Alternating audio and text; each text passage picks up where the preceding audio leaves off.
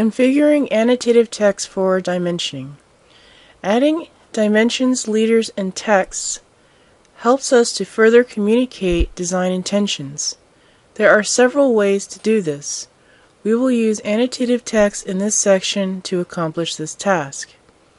The idea behind the annotative text concept is to prevent us from needing to recreate text every time we want to change drawing scales. Annotative text should be able to rescale itself depending upon the drawing scale you set.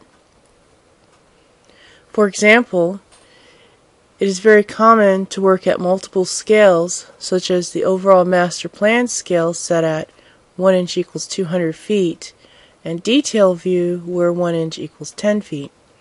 Regardless of these, the text should stay the same size.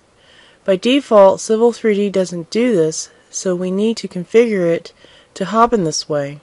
So in this example, I'm going to show you how to add dimensions like we see here for this retaining wall.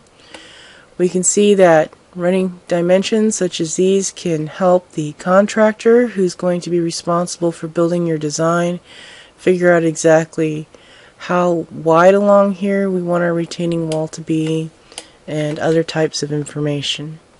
So thus far in our details example, if I go to layout 1, we can see that we've set our line weights in our title block template. So the next thing that we want to do is we want to add some leaders in here and some dimensions and maybe some other text information. I'm not going to go through and show how to do each one as the concept is very similar. Instead, I'm going to do the one that's a little bit more complicated and harder to figure out. So I'm going to show you how to do dimensions instead.